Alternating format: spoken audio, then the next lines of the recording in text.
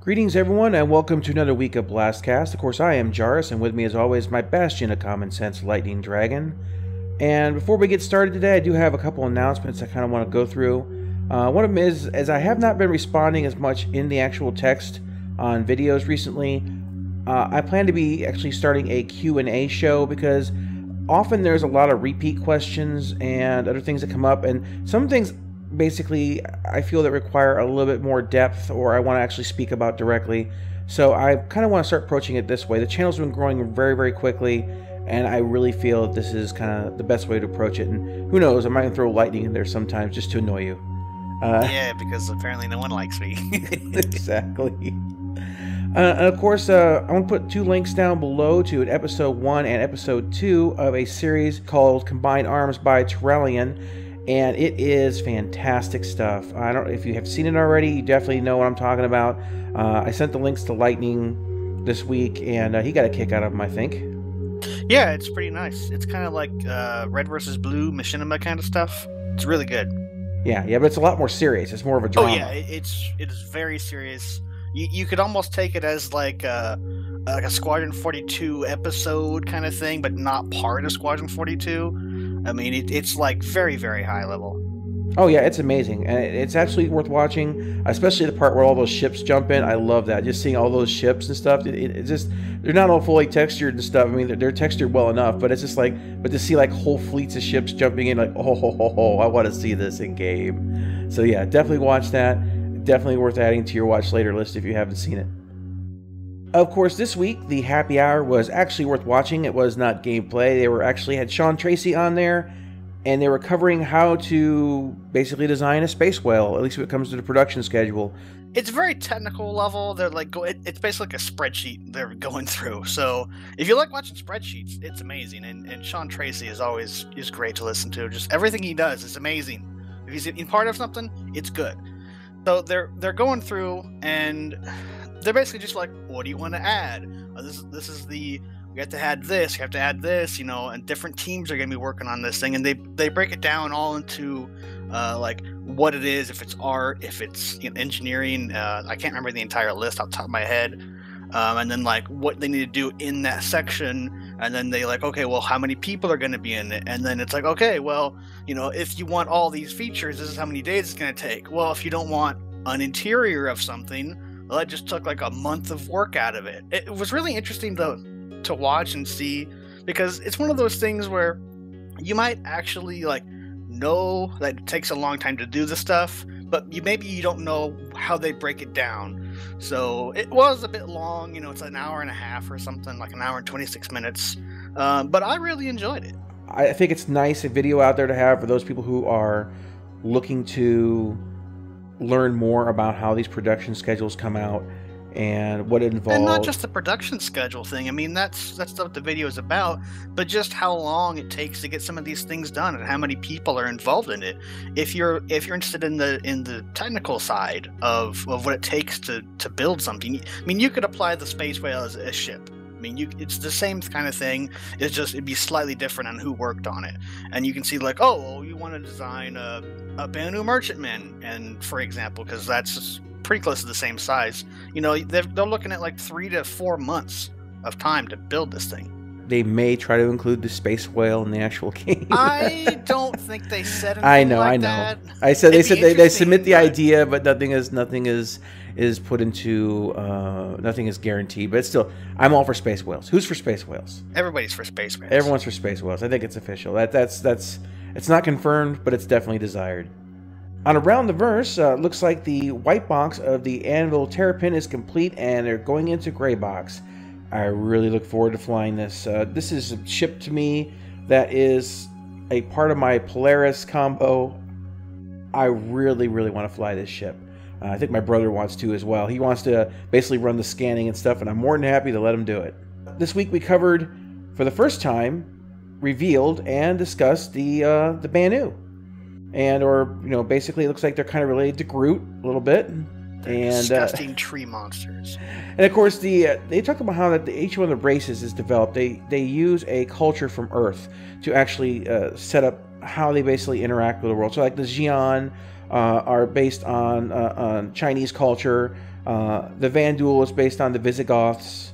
The Tavaran is feudal Japan, and the Banu is more the Persian Empire, mostly dealing with the traders and things like that, the great merchants of that time period.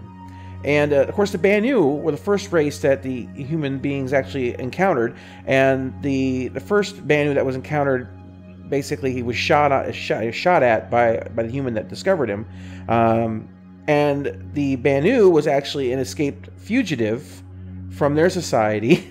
So it sounds like a kind of a mess, but from what I understand watching the Lore Maker's Guide to the Galaxy, is that Banu, who was the guy on the run, ends up being gets a lot of status, I guess basically becomes revered in a society for bringing humanity and their race together, and kind of a weird way to start, but hey, you know, whatever works. They like to display everything that they own. They like to, it's not so much about money, like how much the bigger their bank account is. They like to be surrounded by the things that they own. Experience, yeah. Like, I went to Hawaii, you know, I'm gonna wear some kind of like Hawaiian design on my shirt or something. Yeah, I've got this lei of flowers around my neck because I went to Hawaii, and they like to basically put everything that they've experienced, everything that they've done, everything they own on full display, to kind of raise their status, to display their prominence. They're actually a very friendly race, and to a degree they overcompensate. I guess from a perspective, they kind of know they're repulsive to other races, so they kind of put everything out there to be overly friendly, to kind of like really kind of emphasize that, you know, all we want to do is work with you. And don't run. We are your friends. And this time, though, they actually mean it. I don't know. Yeah, that's true. It always can start off good and end very badly. But it says a lot about a race when they're the only ones that can go into the Vandul territory and not be attacked by the Vandul. I mean, that really does say something about the nature of them. Vandul don't even look at them as a threat. They look at them as, because they talk about early on. Remember, the Banu merchantman said that that these ships will go into Vandal territory, and they won't be attacked by the Vandal. The Vandal will land. They'll trade with them. So there's like this universal, old school Sweden. You know, they're neutral. Everyone just kind of goes to them. I was thinking the exact same thing. So yeah, exactly. So I think this would be an interesting race to play down the road, like as expansions come out or whatnot. It would be very interesting to play a race like this, and I would hope that particular race would really focus on like diplomacy and trading and things like that. Man, that would just be so cool. I love. It's like I play a lot of 4X games. Lightning probably more so than myself. Oh, massively so. Yeah, and trying to beat something or play something on the diplomacy level is pretty complex, and I don't know. This seems like the race to do it. This week, CIG released the Banu Defender for early purchase with LTI, and this ship has presented a variety of interesting issues, and so what I've done here is I've kind of thrown together a little commercial for it. Go ahead and let you watch that, and then we'll go over exactly why the commercial is the way it is. Sit back and enjoy. Introducing the I Am Defender, a ship designed to justify the I Am aiming layer, all the while promoting alien design that insisted on separating the roles of gunner and pilot, and then completely destroying it. Take to the stars with your I Am Defender, whose shield is all that stands in the way of you and death. But thanks to the mechanic of ballistics and shield penetration, your shields are pretty much pointless anyway. Good luck with that one, sucker. With cockpit visibility equal to an 80-year-old geriatric with cataracts, or perhaps designed by the Jedi Training Council. But with a blast shield down, I can't even see! How am I supposed to fight? Ooh! Yeah, let's see how long those advanced shields last after you start flying into every asteroid in known space. This sexy ship comes with a joystick in both the pilot and the gunner seat, but don't be deceived, that's just our ancient relic of the past. Kick that joystick aside, grab your mouse, and start playing with our new inactive mode, allowing yourself to keep one of your hands free to keep yourself hydrated during combat. Red Bull. So come on down to your local Banu dealership today and go ahead and grab yourself an I Am Defender. Because when you make bad design choices in game design, just don't stop. Keep marching forward and double down on stupid.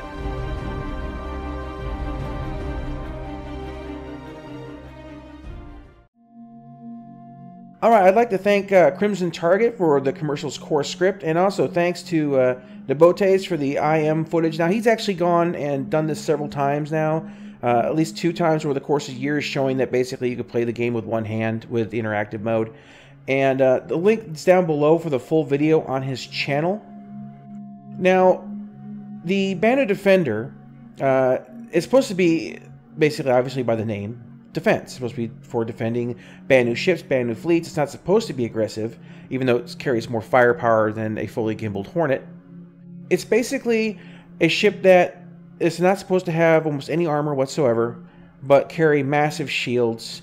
The stats on it, though, right now on the page, when you go and look at the stats, like when it comes to the shielding and things like that, they're nondescript. It's like TBA, to be announced. Yeah, they're not sure on the shields yet, but I imagine we're going to be seeing like size 4, maybe size 5. Maybe even if they go ridiculous, 6, which would be just ridiculous. But I mean, Yeah. well, I don't know what ship even has size 6. I think the Connie and the Retaliator are 5 or something. Oh, I don't know. I don't know what they're going to do, but you know, to me, those large arms need to have a purpose other than just holding guns. When you look at the design of the ship, there's a couple things about it. First of all, they describe the ship as how the Banu work is that there's a culture as they specialize in tasks. So you have a pilot who just his whole life, his career, he's a pilot. That's what he does.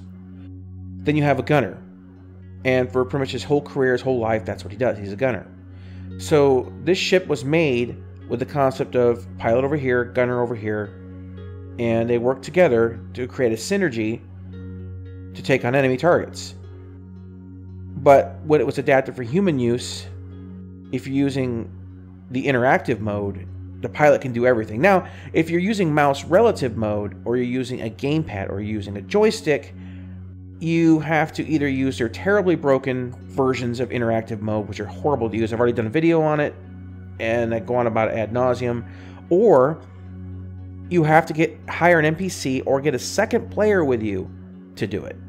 So this ship, why I hate this ship, but I love the ship. I hate this ship because of the visibility and basically the nature of how it's so IM focused. But I love this ship for the same reason, because this ship is proving once again exactly there's 2 sets of rules in this game being formed by what control method you use. And this is just, to me, this has become the hero ship. Like, look at this. How do you explain this? How do you deal with this? And a lot of people, they can't come up with an answer anymore. They're like, they get around it. They skirt around the issue. It's been a lot of debates on the forums just because of this ship, and I love it. It's brought stuff to the forefront, and I couldn't be happier about that. Now, the visibility issue with the claws being way out in the front like that, they should, in my opinion, those. While aesthetically speaking, I love the way that the design, as far as the lines and the curvature and the interior and stuff goes, but I think those arms should pull back to the side of the ship. And basically, if you will, think of those arms having shield generators in them that protect the ship in a bubble. And they pull back and like halfway across. Or something. Yeah, kind of keeping everything very tight to the ship. When it lands, they maybe extend, and that's how they got the landing gear coming out of them. That sounds familiar. It's like I said the exact same thing to you a couple days ago. It's true. Yeah, we do talk once in a while. No, but the thing is that this particular design is going to need a massive rework. There's no way around it. Whatever you're looking at right now, it's not going to come out the same. And I was watching Minion Soldier, and he had a really great video, really great opening. I'll drop the link down below for that as well. If you haven't seen his channel, definitely do. Awesome guy. He really just kind of nailed it. This ship should not have been put out on sale yet. It wasn't ready. Even when you look at the... you said my favorite word, sale, which reminds me of another conversation we were having before. The price tag on the ship. $180. $180. It's not worth $180. It's not even worth $100. I mean, you could oh, well, maybe you're buying it for the firepower, but you can buy a Hornet for the same firepower, right? Yeah, I mean, it should. Well, the Hornet actually has a little less firepower, but it should be around the cost of a Hornet. And I know they're saying that, it's an alien ship, so this is one of those things. It's an exotic thing, but I don't know. To me, it's like, if you have something that's too expensive, only the people that have tons of money and don't care will buy it, and then you're not making as much money. So if you have the price lower, people that are on the fence might decide to buy it. So it may be cheaper, but more people will buy it. That means you make more money. Well, yeah, they're trying to. there's a whole axis basically where if you raise the price too much and you minimize the amount of sales, and if the price was down, let's say 120 instead of 180, I guarantee you they would make a lot more sales, a massive amount more, well enough to cover the difference in the pricing on that. To me, the ship just isn't worth $180. It just isn't. And we know that by the time the final product comes out, it's not going to look like it does right now. There's just no way. It might even have the same guns. No, yeah, and these there's just too many issues with it. And I said, when you're looking at the notes that they were putting out in the ship, they're like bad visibility, and they're just like, it's in the notes when you look at the descriptions, the little markings, the little things that they write on the ship, and the developers have acknowledged that it's got problems. So why did they release it? I don't know. It almost seems like an act of desperation to some degree. I hate to say that. Oh, but it reminds me of a Robot Chicken, I think, did it, where it's Voltron and they're doing a dance party instead of a battle, and it's in the very end. It's designed for a desperation move, guys. Well, I mean, yeah, but why release this? I mean, I don't know. I said I like the general direction that Banu are going. I like the art style. I think it's very cool. I think the general thoughts about it, also those who play Eve, the ship looks like a very small Megathron. It kind of has that whole kind of aesthetic, and it kind of looks like a. You know what? In thinking of that style of ship, an easy way to get around the visibility is to make the ship taller.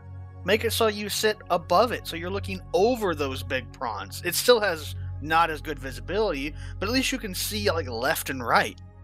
Yeah, I mean, that definitely lifting up one thing or lowering the arms is another, or like maybe angle them down slightly, like the Van Duel wings, like angle how down. They are in the landing pose that they show. Which well, is no, that's tilting forward. But I mean, like think of it like they're connected in the same spot, but you angle them 45 degrees, a little better. Somewhere, something has to be done about it. Something has to be done. There's no way around it, and because of this. When I'm buying any ship or considering buying a ship, I like to know exactly what I'm getting. There's no way you can buy this ship right now and know what you're getting. There's too many unknowns on it, and even the physical nature of the ship, the way it's designed, you just look at it, you just say, yeah. I think we're going to have another Vanguard here. Yeah, there's no way. There's no way the ship can come out like it is. It just isn't. And so, yeah, and basically, the issue presenting itself is that if you're using stick, you're using relative mode with mouse, or using gamepad, you cannot utilize the ship to the fullest. You can't replace those gimbals. They're forever gimbals. They said it very clearly. It basically has 4 of those size 2s. Or size 3s, depending on which one you're looking at. Yeah, the 2 size 3s are swappable. You can actually turn those to gimbals, or they can stay size 3 fixed or size 2 gimbals. But those 4 on the ends of the pylons, the 2 on each side, you can't change them. And that's something else that might change. I mean, man, this is just there's too many questions on this ship. There really is. This I feel needed probably another couple weeks of concepting. Maybe even just another week. I don't know. However long it would take, it needed more concept time. That much is certain to me. But yeah, basically, do I feel it's worth purchasing? No, I really don't. I'm glad it exists. It's brought a lot of important issues to the forefront. But yeah, no, it's saying all the right messages in the wrong way. Yeah, or exactly. Is that the wrong messages in the right way? It's like, here's an example of what not to do, and you can kind of look at it and go, wow, I'll just do the exact opposite of that. It's like George Costanza on Seinfeld, where he said, well, he started making all the right decisions by doing the exact opposite of what he would normally do. He was trying to get fired, right? Yeah, he was getting promoted. Yeah. Oh man, you're great, Costanza. We're gonna promote you, and he's just like this dumbfounded look. And I think he started insulting his boss right to his face. Yeah, and he's like, I really like it when you. I love a roast. We need these things, and we need someone like you. Yeah. That's exactly what this ship is. So, I really hope that this is something that comes out great. As I said, I don't want to rip on CIG all the time. I think their artists are talented. I think their programmers are amazing. I think they have so many great thoughts. Just isn't one of them. It's like they have 16 different hands, and they're all like doing different things, and they're all amazing, except for the last step when it's given to the last pair of hands. It's like, oh man, this is amazing. Oh, I dropped it. Oh, I'm sure no one will know. Yeah.